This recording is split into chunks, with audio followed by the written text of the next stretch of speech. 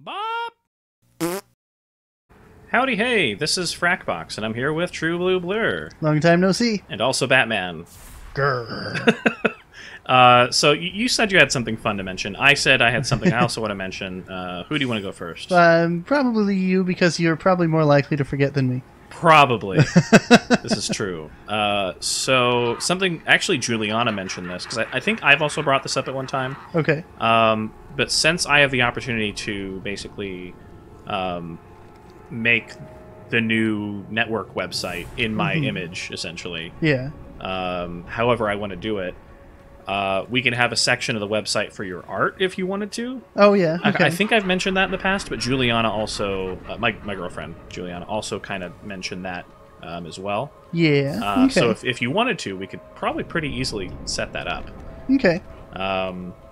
So I don't know what you think about that, but I'm sure I can throw art up on the site.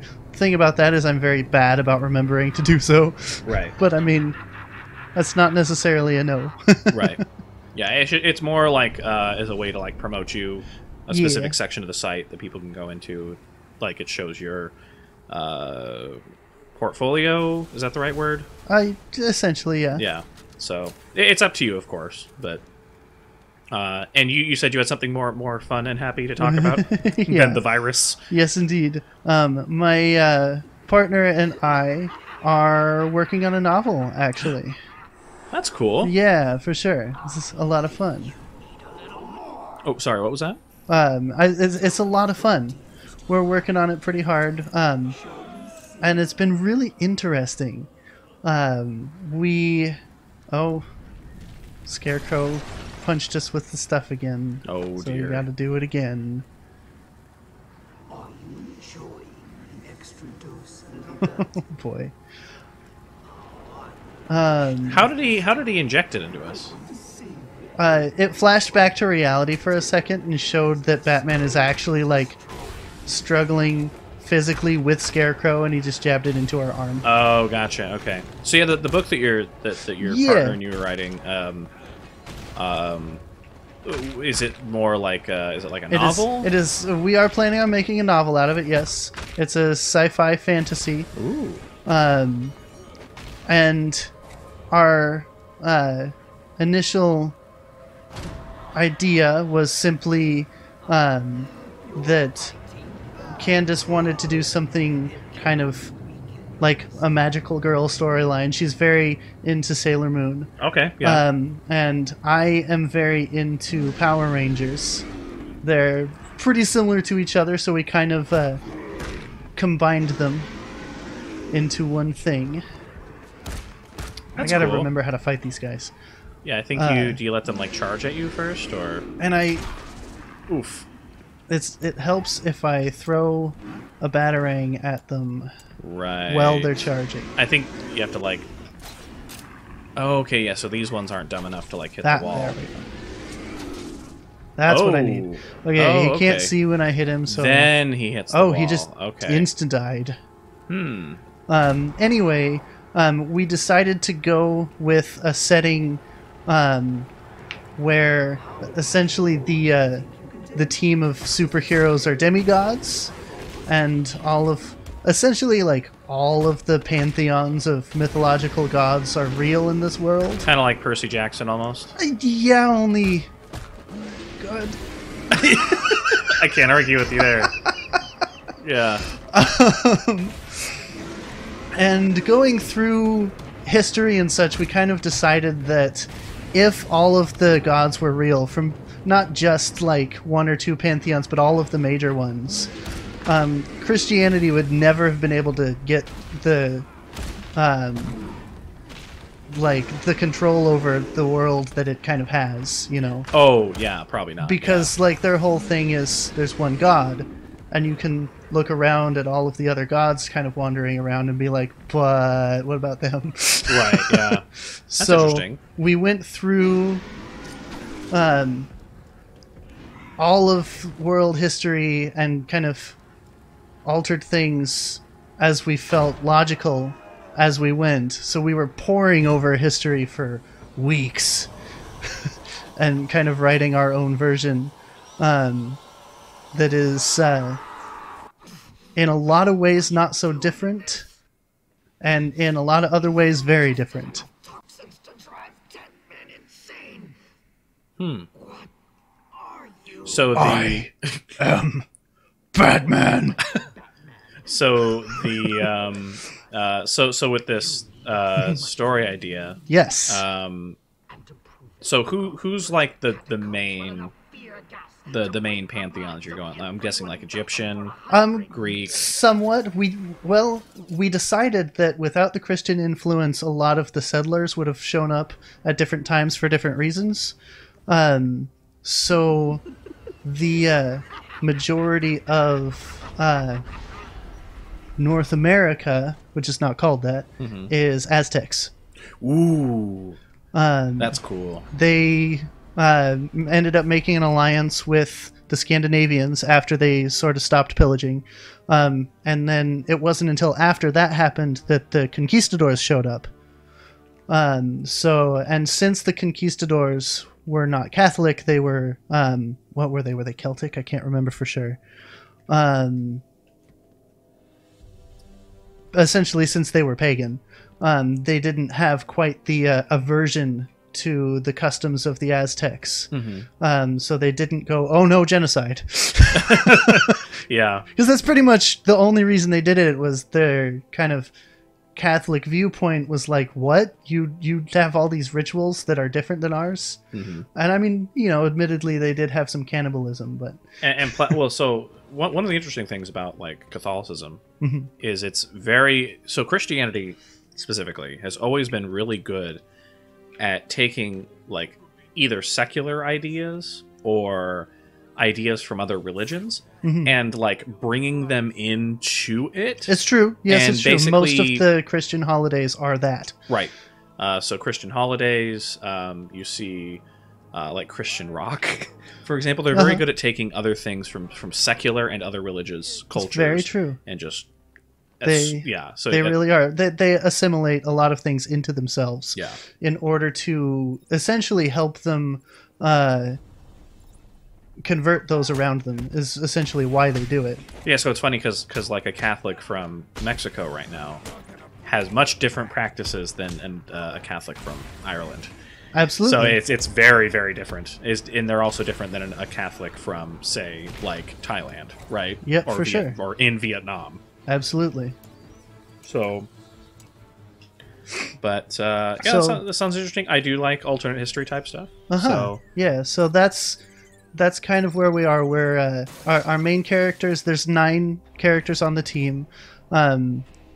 Taking a cue from Sailor Moon, they're all women, and in the spirit of Power Rangers, they all wear tights and helmets. Wonderful. Yes. Excellent. I did put some armor plating on their tights. Kind of more like the Power Rangers movie from the 90s. I liked that movie a lot. I don't think I ever actually watched that movie. Oh yeah, I was never like super into, like whenever Power Rangers came on, I would watch it, but like I was never like super into it. That's definitely fair. Yeah. Power Rangers like Turbo was the only one I ever like sat and like watched. Oh really? Or Dino Thunder. Or whatever. Yeah. Power Rangers Dino Thunder. I've actually been rewatching through the series so that I can have more info and stuff to work with for this. And it's surprising how truly bad the writing is. Yeah. Yeah.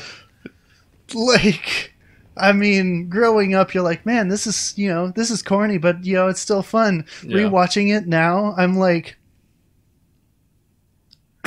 yeah, was this ever good? Yeah.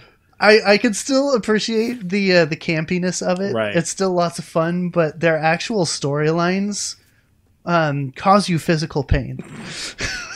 Yeah, like I remember when I was watching like Power Rangers Turbo, right? Yeah. So far on my rewatch, that's been probably my least favorite. Yeah, I remember there was like the kid, like the Blue Ranger, who like grows when he transforms. Morphs. Yeah. Yes. It's even then I was like, this is weird. It was because like on top of being awkward looking and the fact that child actors are just hard to work with because they don't really know what they're doing, aside from all of that, the sheer level of irresponsibility.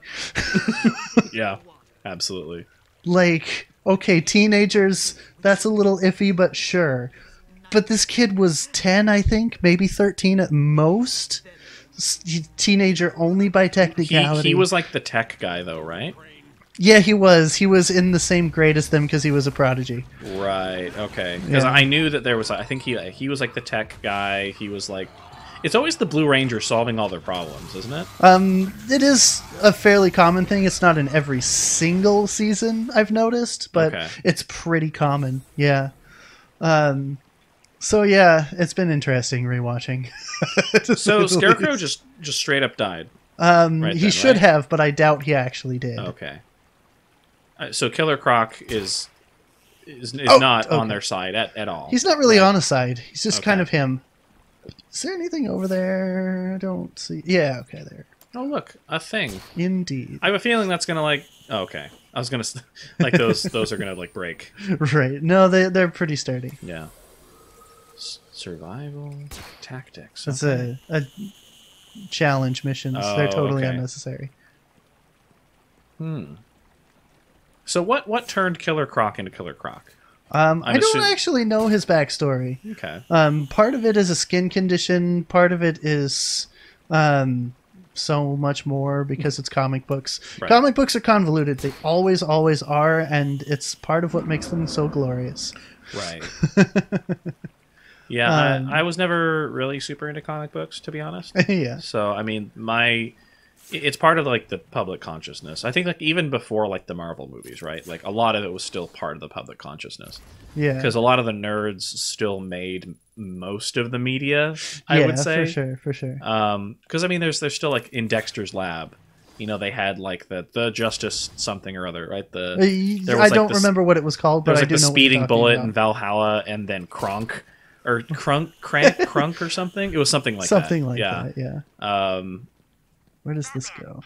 And there was those, and even then, when I was a kid, I realized that those were parodies of essentially the Avengers. Absolutely, I think everybody kind of like, most people got that probably. I would imagine. Yeah, for sure. Even though back then, it's so hard to think that like the Marvel movies aren't part of the public consciousness. Back then, it's so weird to think now because they've been going for like what 10 years. Yes, they have. Something like that, possibly more.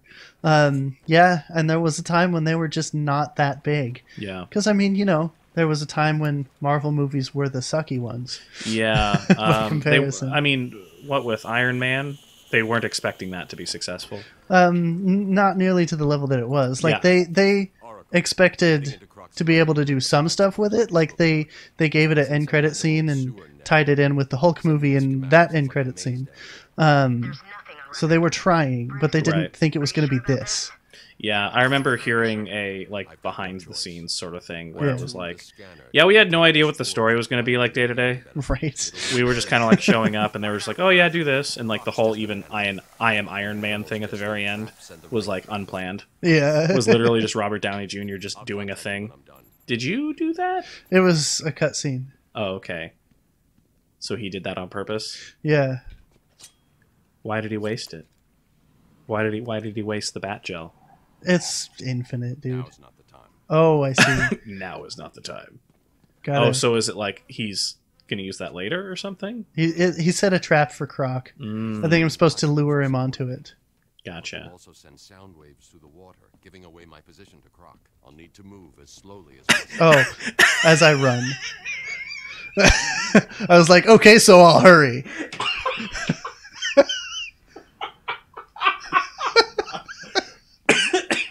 Try not to die over there. I know, yeah. That you just gave me COVID-19. I knew you were going to say that. I knew it was coming. Even like all week, my girlfriend and I have been joking like about that. Essentially, just like, don't touch me, you have COVID-19, or don't touch me, you have coronavirus, or like don't get in the small ways that you do. But it's like. I'll come up and like You know how you do sometimes. You like walk by and you like touch each other or something. She'll be like, "You just gave me coronavirus." Of course. You got to keep. You got to be as playful as possible sometimes. Yeah, it's true. It's definitely true. Sometimes a little macabre humor to get you through. How strange that all these are set up in just the right way. Well, I mean, they're lining literally every area. Yeah, I mean, it's like... I'm quite sure it was intentional. This is not one of those video game coincidences. Yeah. This was actually set up so that people could walk around. Oh, okay. So... I have no idea where I'm going. So the whole jumping off the gate thing. Well, there are locks on those gates. If you have the key, you just open it. Oh, okay. But he does not have the key. But we're supposed to like not make ripples in the water, and like he literally jumped back onto the platform. Yes, that is a thing. That's one of those gameplay mechanics that makes no sense. So I wonder what would happen if you just literally just like ran. I do think if you do it long enough, it'll summon him. Really? I think so. Like the little bit that I did earlier obviously wasn't a death sentence. Oh, there's a loading screen there. You can't see it because it's behind you, but there's a loading screen there. This is going to take forever. Oh. Hi! I'm not sure what to do. Run? Just keep running? But he's where I need to go. Oh, he's gonna break right through that, isn't he? Probably. Well, I think. Oh, I'm trying to get him to the trap that I set. So maybe you should have. Oh, he's a lot closer than I thought he was. Maybe you should have summoned him sooner. I suppose so, but I'm almost there anyway. Yeah. Yeah. Okay. So we need to like. Oh, is he not? It didn't. The music stopped. He's not chasing anymore? Apparently not. So, what are you supposed to do? Probably that. I think maybe it just counted as me escaping him. 90-something meters? What? What are you yelling about? Yeah. So what's that about the meters? I don't know. What is this mechanic? Okay. I think so long as we, like... Oh, that's not good. Uh-oh. What's happening there? Come on. Please follow me. Okay, come on, come on, come on. Is he? Okay. Yeah. Are we supposed to make, like, explosive gel? Huh. I don't know. I don't either. Are we supposed to put explosive gel, like, on one of those? I doubt it. I don't have... He can only do 3 at a time, and you put all 3 there. Huh. So, what do you do? Okay, he just said something. Okay, let's run. Running. Okay. Maybe you're supposed to, like, keep him close enough or something? Maybe. Okay. Which I didn't seem to do. Alright. What the heck? Well, I guess we'll figure it out in the next episode. Okay. So this is Frakbox. This is TruBluBlur. And we have Batman. Indeed. Have a great day. Keep on running fast.